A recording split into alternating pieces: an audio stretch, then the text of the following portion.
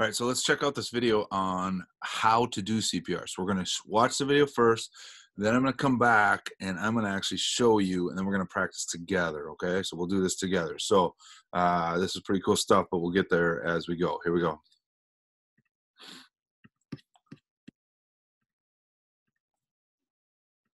Hey, are you okay? After confirming that someone is unresponsive and not breathing or only gasping, assume cardiac arrest and begin CPR.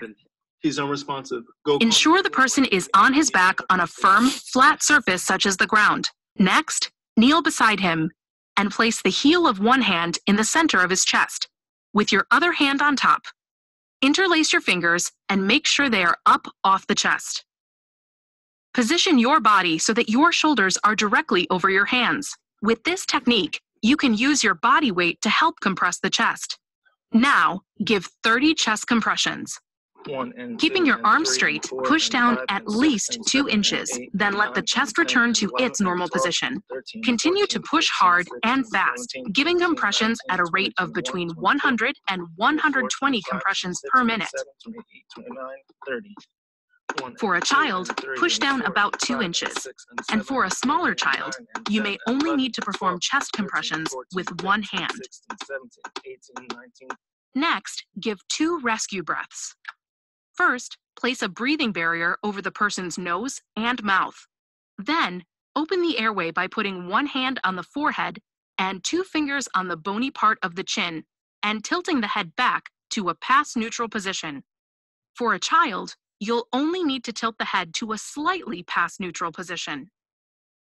Pinch the nose shut, take a normal breath, and make a complete seal over the person's mouth with your mouth. Blow for about 1 second while looking to see that the chest rises. Take another breath, make a seal, and give a second rescue breath.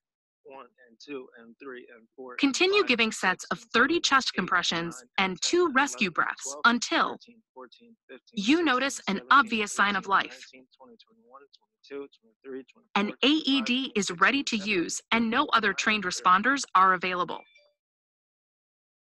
You have performed 5 sets of CPR and another trained responder is available to switch.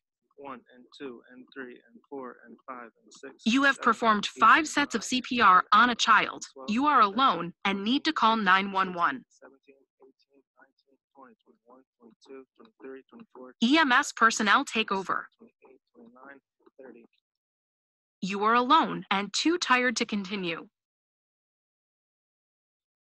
Or the scene becomes unsafe. 1 and 2 Have and the 3 AED and and 4 first aid and kit. 5.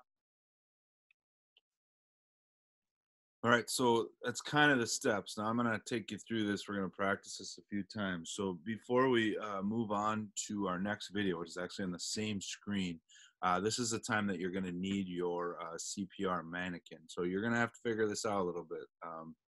I got this fancy guy. Some of you might have a mannequin similar to this if you have family members that are in healthcare or whatever, potentially. But you can do this with a teddy bear. Get the biggest size one possible. The one thing you can't do this on a real human. So do not use your brother or sister on this. Understood? Do not. Okay, so before you play the other video, go find something that we can use for this demonstration. Sound good? All right, we'll see you soon.